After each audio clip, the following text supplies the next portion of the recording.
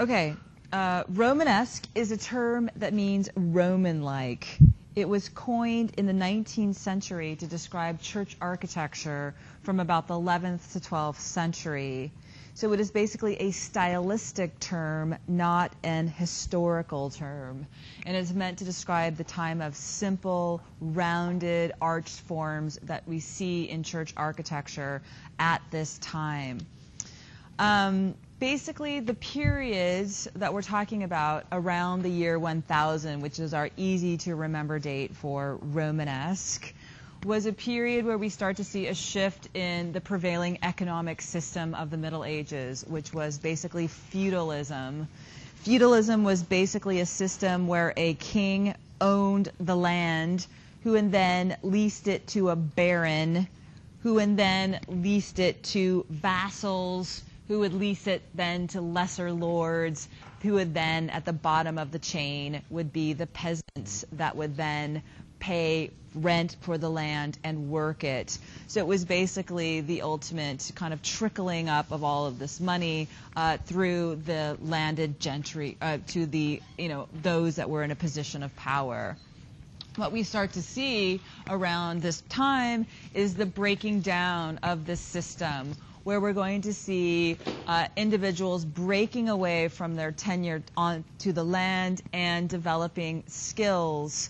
A merchant class is going to develop, and with it, towns are going to form, and a sense of trade will develop, and a cash economy will emerge.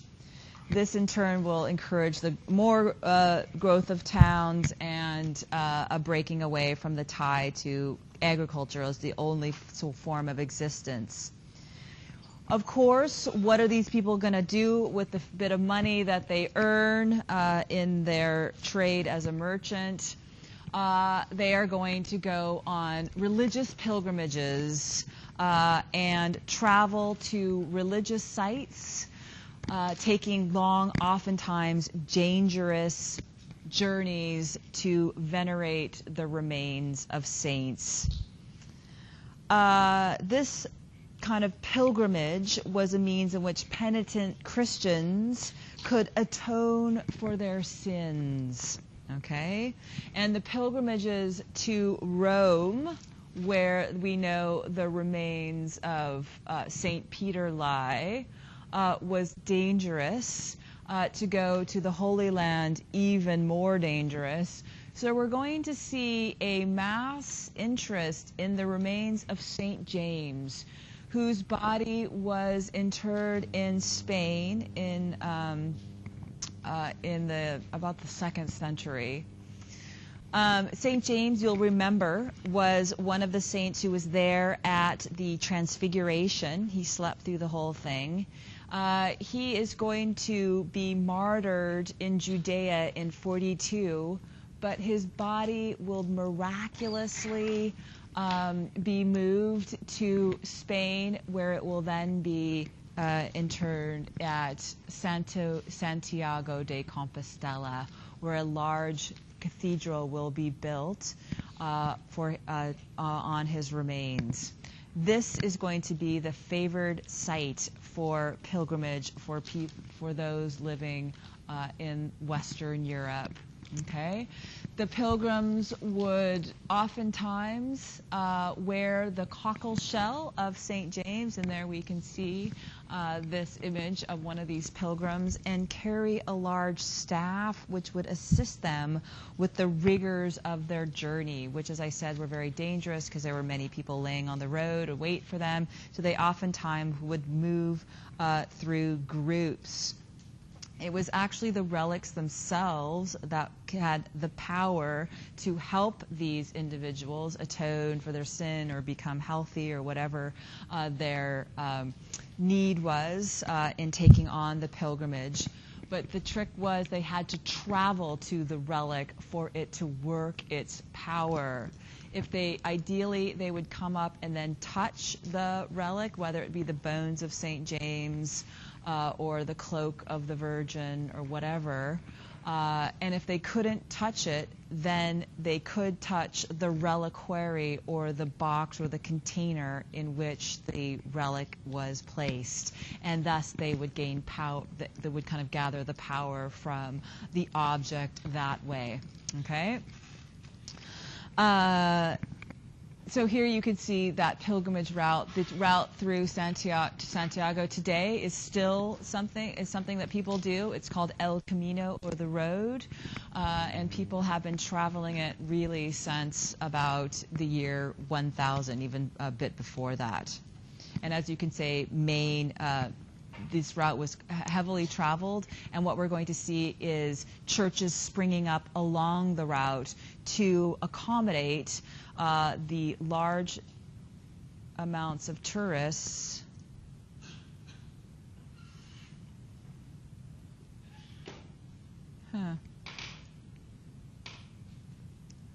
I don't seem to be able to move my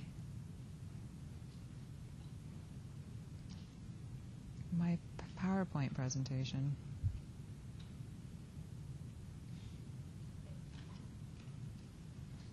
I wonder if it has to do with this. That's totally annoying. Okay, and here is one of those large churches that are going to emerge on the pilgrimage route to Santiago de Compostela. This is called Saint-Sernin.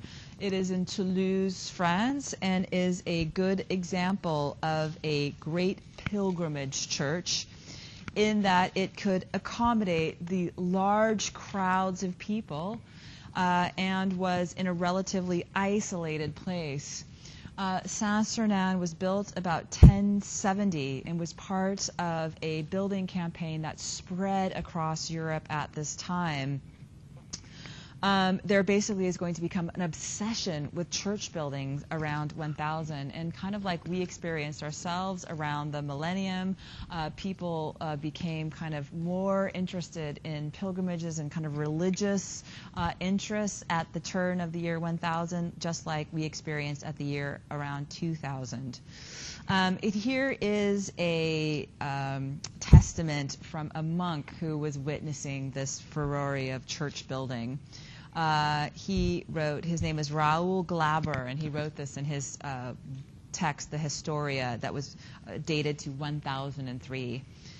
As the third year that followed the year 1000 drew near, there was to be seen over almost all the earth, but especially in Italy and Gaul, great renewal of church buildings. Each Christian community was driven by a spirit of rivalry to have a more glorious church than the others. It was as if the world had shaken itself and cast off its old garments, had dressed itself again in every part in the white robe of churches. And this is kind of a metaphor that is used widely in describing this kind of campaign for church building around 1000. Saint-Sernin, which was who was a bishop of Toulouse who was martyred around 250, had this, and whose remains were placed there, is going to be built, as I said, around 1070 into this pilgrimage-style church. As you can see, it's a basilica-formed church, much larger than what we've seen, like at Saint Bernard, with a large transept now, extra wide, with a series of radiating chapels that come off the apse, which were an area to display the over 127 relics held in this church. They had been gifted, most of these relics, by Charlemagne, and now built this extraordinarily huge structure to display them. You'll notice now the double aisles on either side. This allowed the pilgrimages to come into the church while the monks could be performing rites associated with the liturgical calendar, move around just like we saw at St. Peter's without bothering them. The churches were also expected to house any pilgrim that was coming through. They had an obligation to do this. So this would be a place that would actually be a place where these pilgrims could stay the night as they were moving through. If we look at the exterior, we can see this kind of plain aesthetic, which is kind of part of the Romanesque, central to the Romanesque church. I want you to ignore this tower on the crossing. That is a later Gothic addition. The church itself is extremely plain exterior with a series of small arched windows. This is how you can tell if a church is Romanesque, because it's heavy, walls are very thick, and the arches are rounded. As we're going to learn tomorrow, in the Gothic period, we're going to see a movement towards more vertical orientation, and the churches are basically higher, and to achieve that, we're going to see architects are going to embrace the pointed arch rather than the rounded arch, and it's going to become much more ornate and fancy in the subsequent centuries. So this is very plain, very much, it gets the kind of name basically from the Roman structures like the Colosseum, which we know is like a series of rounded arches. Unlike the Colosseum, this is built entirely of stone. As we know, the recipe for concrete has been lost. And one of the extraordinary aspects of this is that they are going to recreate aspects of buildings that the Romans are going to do with concrete, here with stone. Yeah, Nancy, did you have a question?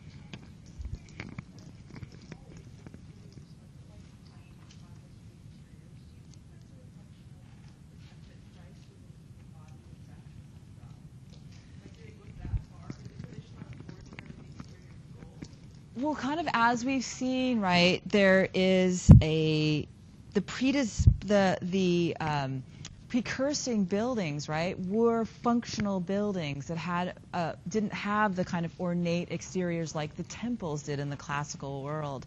So it's kind of a continuation of that trajectory. What we're going to see in the Gothic is, and what we start to see in the Romanesque, is they kind of leave that behind and they begin to embellish the exterior of the churches. They're going to start more humbly around the doors, because this is where people access. But then by the Gothic, this kind of thing is left in the dust, and there's going to be lavish use of sculpture all around the exterior of churches, including stained glass as a means of making these extraordinary inside and outside. Yeah.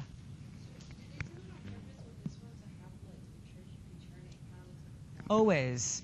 That's always been part of it. It's called cruciform, right? We saw that for St. Peter's, to have that church turned into a cross with the transept aisle.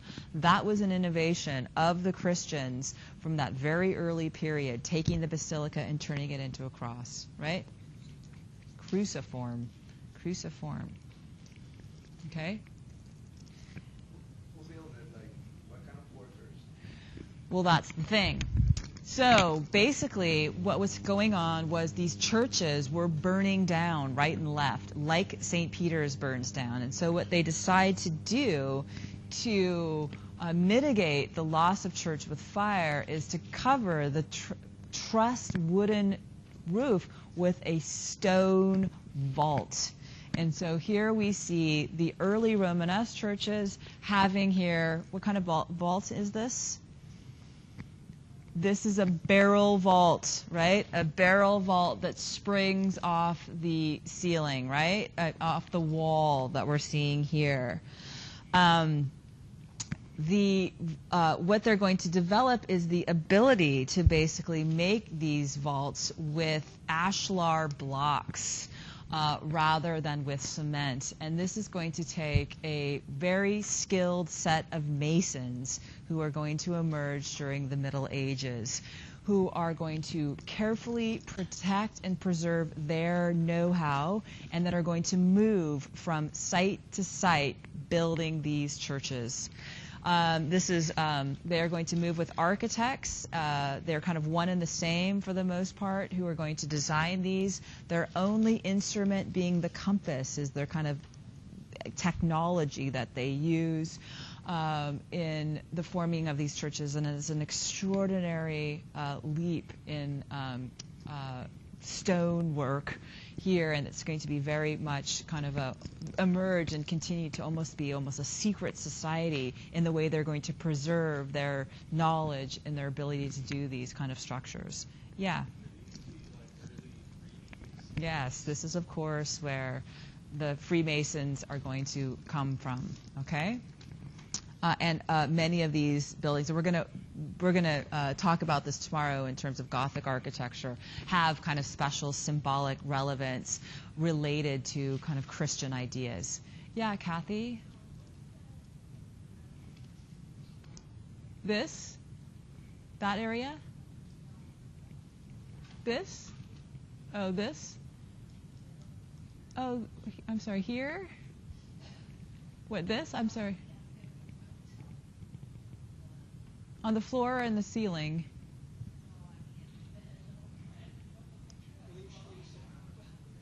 This is the apse, right? So we can look at the plan. Here we're looking at the apse, right? Down the barrel of the nave, okay? And now here we're looking at the apse, okay? And we see the light coming in from the radiating chapels. And these, like any of the ancient structures, these have been worked on over time, okay? So different kind of innovations have been made through time. Typical of a Romanesque church, we see these very heavy, substantial piers, okay, holding up the church with very thick and heavy for their extraordinary weight-bearing function.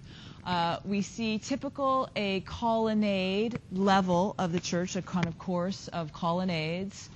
And what we see here is an engaged column on the top of this pier. This is called a compound pier.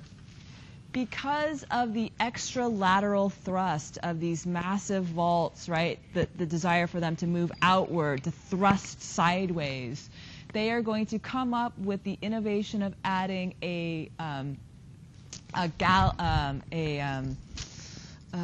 called, I'm blanking on this, they're called tribune gallery. A tribune gallery here, or a second story, which is going to help them to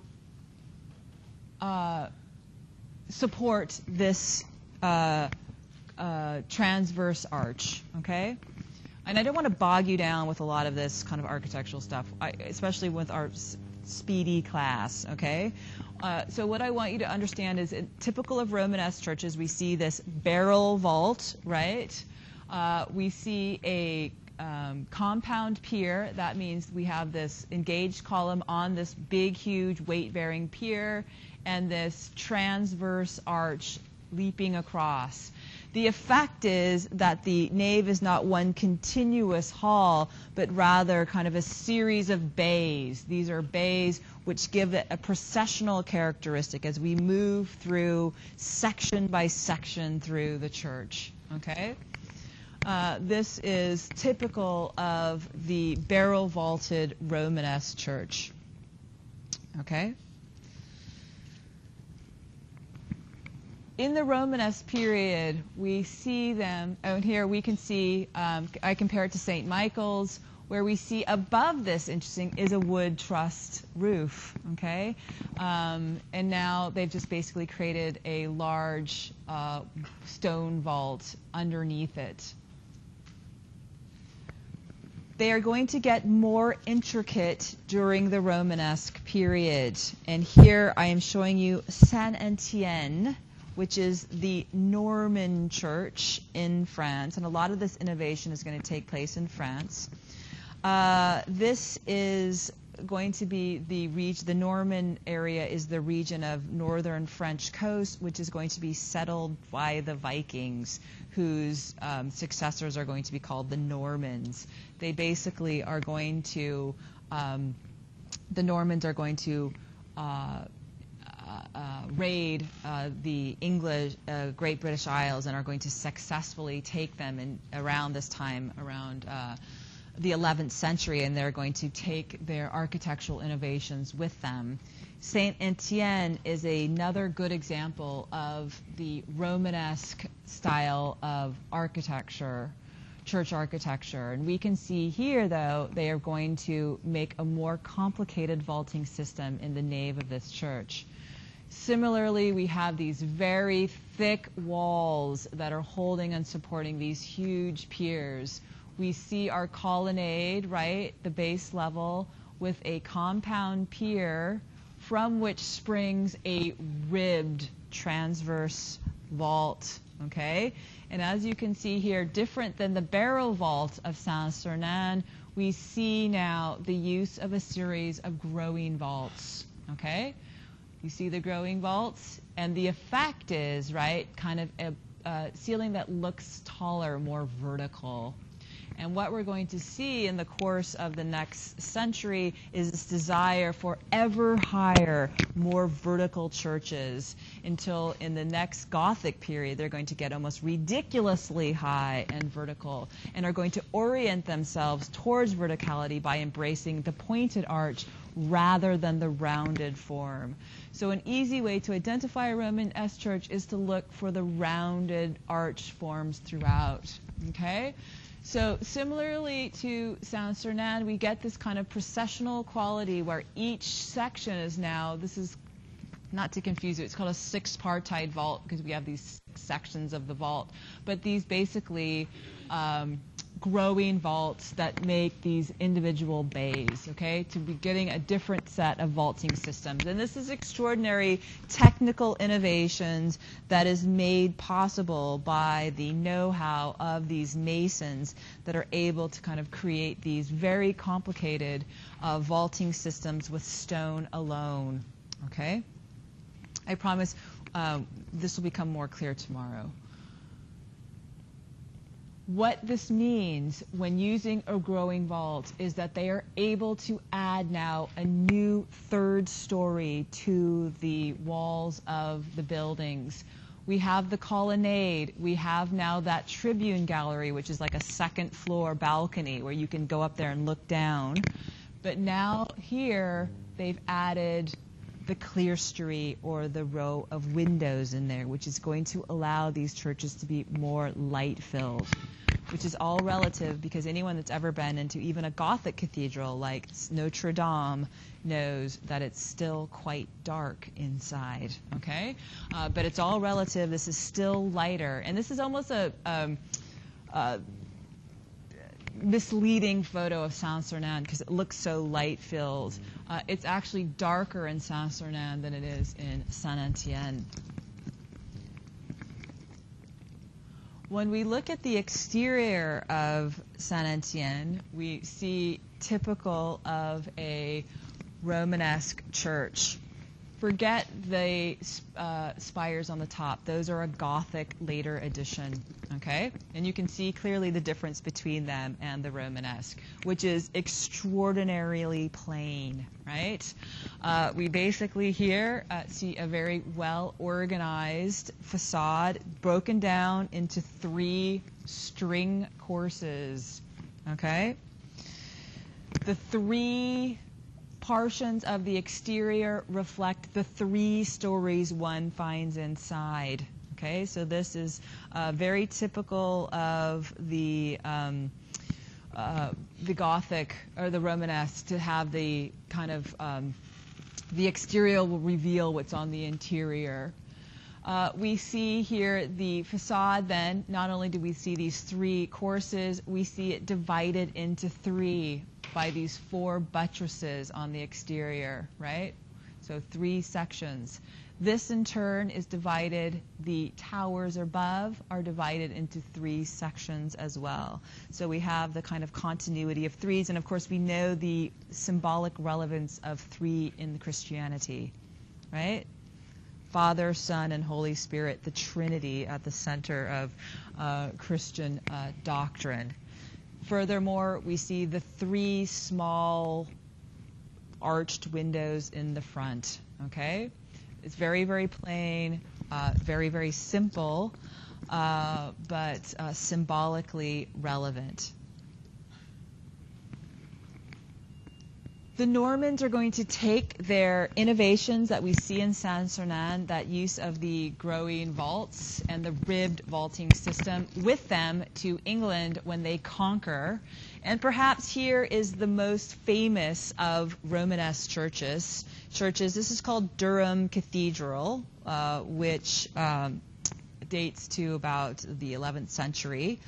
It is found in England and is kind of a highlight of Romanesque architecture. We see here a similar vaulting system as in Saint-Sernin. However, they have now included a bit of a pointed arch in the vaulting system, which we can see here in this rib.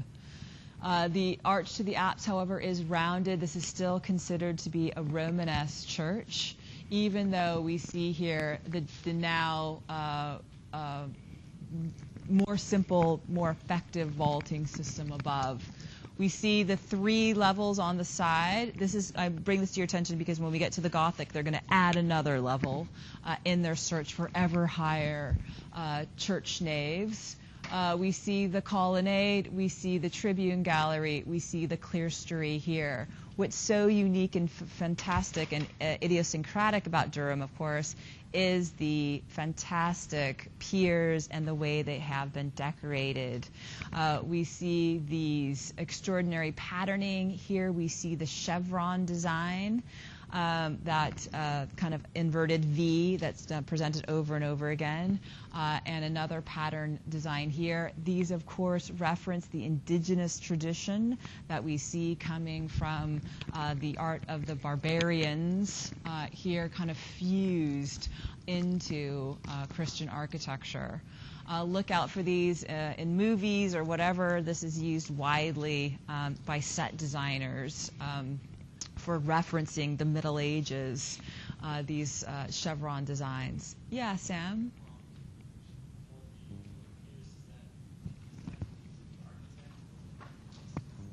This is the Masons would be doing this.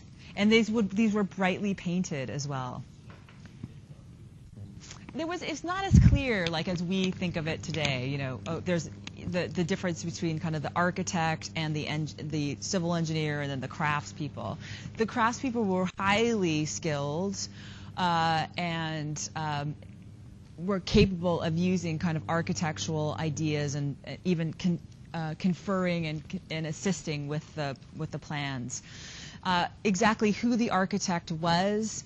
Oftentimes, the bishops would take, credit for being the architect of a cathedral.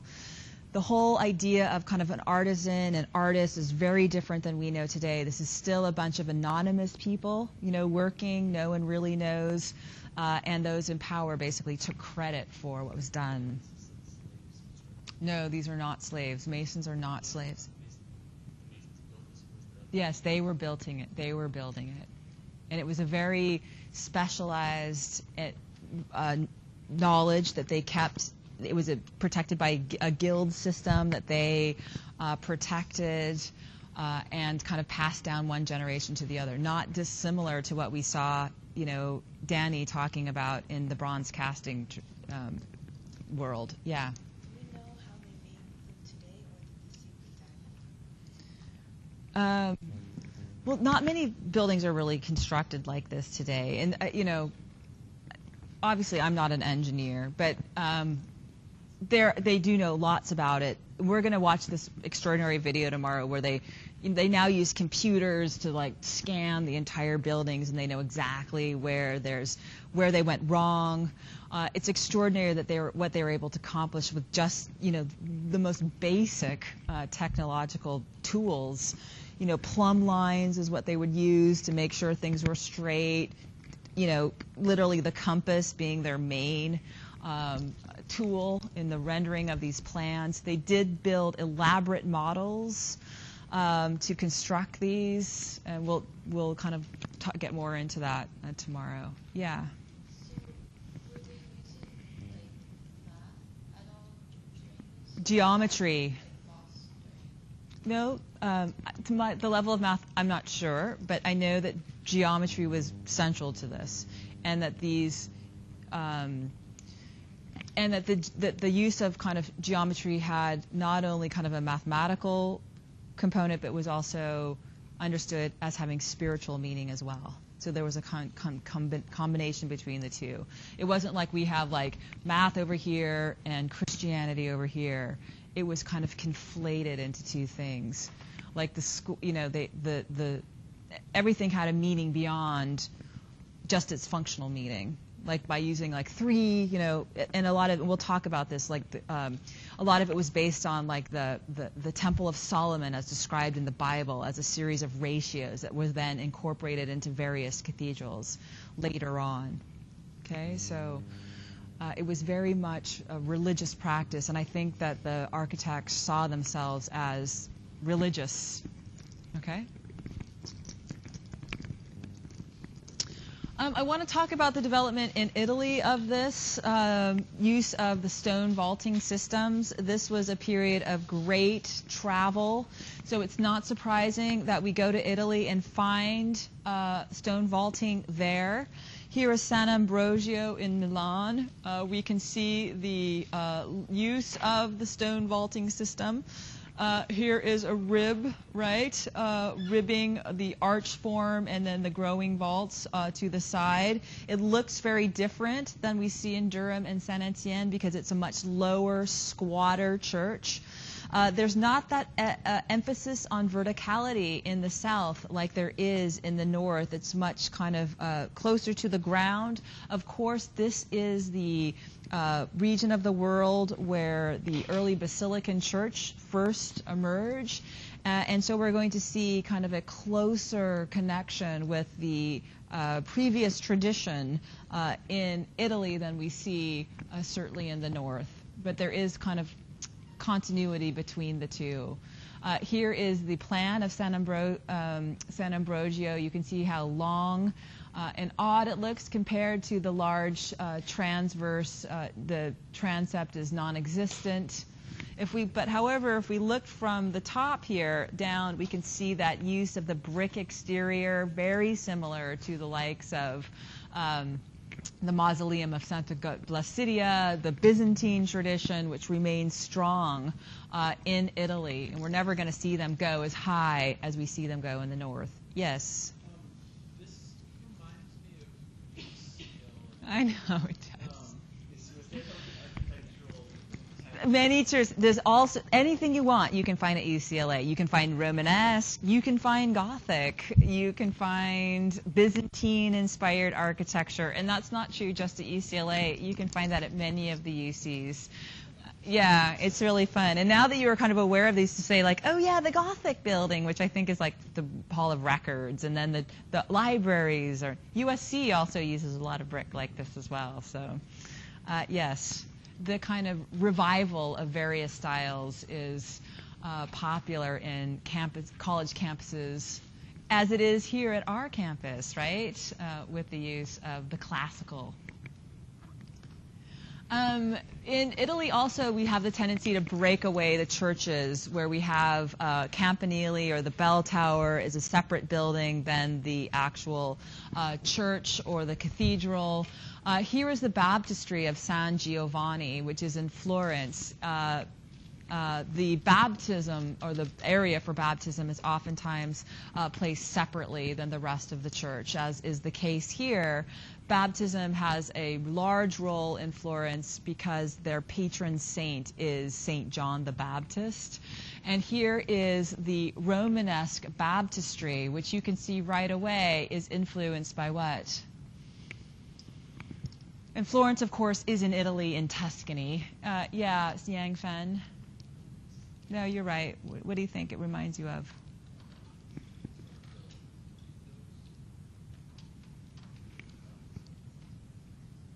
Yeah, definitely very. This is a Romanesque building, but good. You're looking at the arch form. Yeah, Nancy.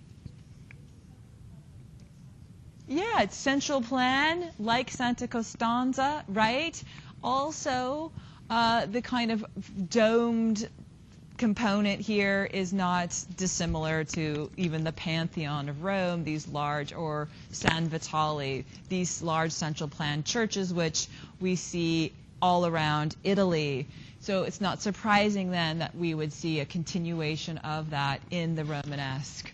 What is idiosyncratic to this period is the way, and Yang Fen noticed this right away, the use of the arch form, the repetition of, three forms, also the way they use this beautiful locally mined marble, that green color, to make this pattern on the exterior. Yeah, it's beautiful. And then, of course, they're going to use and match it to the cathedral that is going to be built later during the Renaissance period.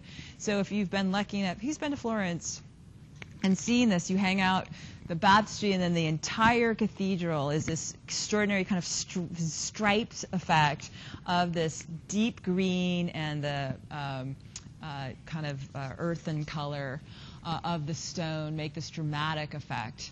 And this, organization, the outline of the different elements of the building, very much part of the Romanesque. Yes? This building has 3 doors. And so I invite you to take the 1B, because we talk long and hard about these doors, including, of course, this door, which is the most famous of doors, known as the Gates of Paradise, so called by Michelangelo, because they were so beautiful that they would work well as the Gates of Paradise. And of course, you'll recognize they are bronze. They are influenced by Bishop Bernward's bronze doors at Hildesheim. And these doors are particularly going to be influential because they will basically be accredited with kicking off an artistic revolution that is known to us as the Renaissance. Okay? I'm not done yet. We're going to talk about the decoration of these churches. Okay?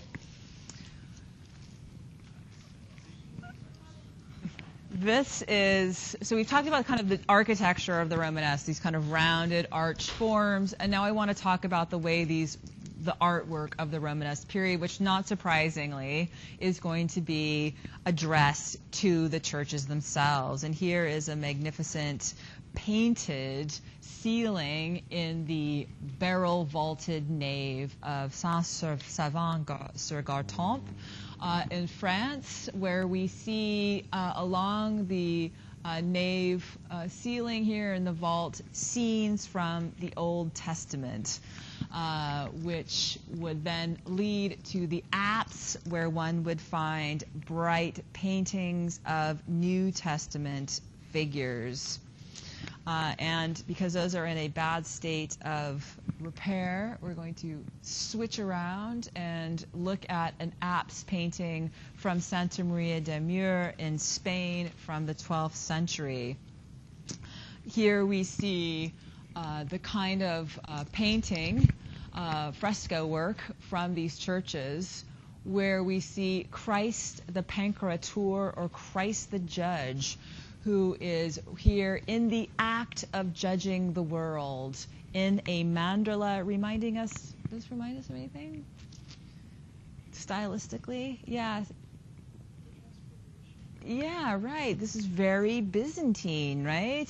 And I'll remind you that the Byzantine artists around 800 came flooding out of Byzantium to escape the iconoclasm and are going to work their influence, particularly in Spain, and we see it here, a very Byzantine-inspired apse painting. Christ in the middle in the act of judging, and then around him we have the symbols for the 4 gospel writers. Matthew, the man; Mark is symbolized by the lion; Luke by the ox; and the kind of esoteric John by the soaring eagle, who we see here. Well, we see some fresco paintings like this. By far and away, the most widely seen art form of the Romanesque period is sculpture. And this is not surprising. This is the great age of the mason artisan.